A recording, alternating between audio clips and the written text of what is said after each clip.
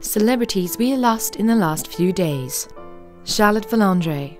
Charlotte Villandré was a French actress and writer who passed away on July 13, 2022.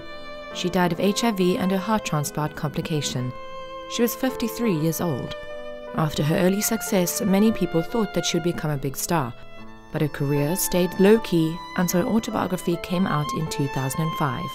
She is best known for Orlando, Red Kiss, and Cordy & Son, Judge and Cop.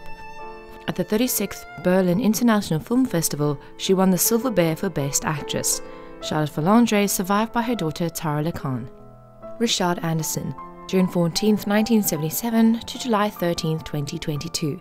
Richard Anderson was a cornerback for American football who played in the National Football League for 2 years.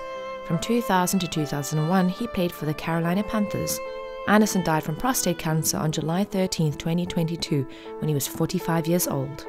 Anderson played in 12 games in his first NFL season and had 21 tackles. At the end of 2001 season, Gary Moeller, January 26, 1941 to July 11, 2022. Gary Oscar Moeller was a famous American football coach.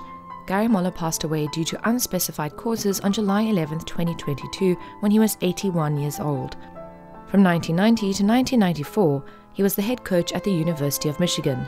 During his 5 years at Michigan, he won 44 games, lost 13 and tied 3 games.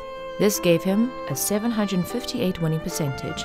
In the Big Ten Conference, his team won 30 games, lost 8 and tied for 2, for a 775 winning percentage.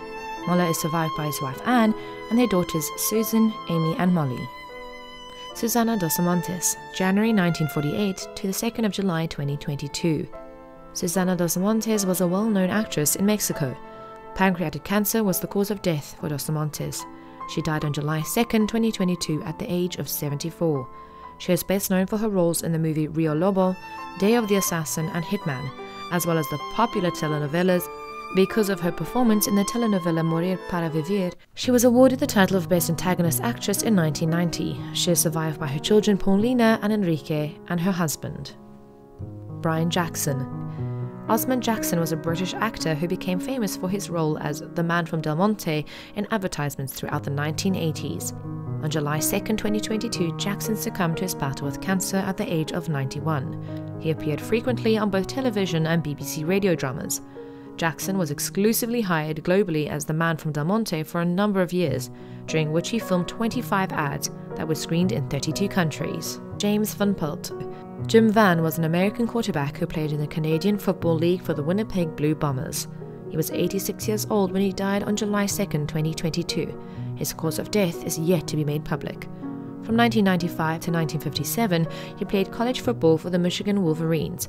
In 1958 and 1959, when he played in the CFL, he led the Blue Bombers to back-to-back Grey Cup titles.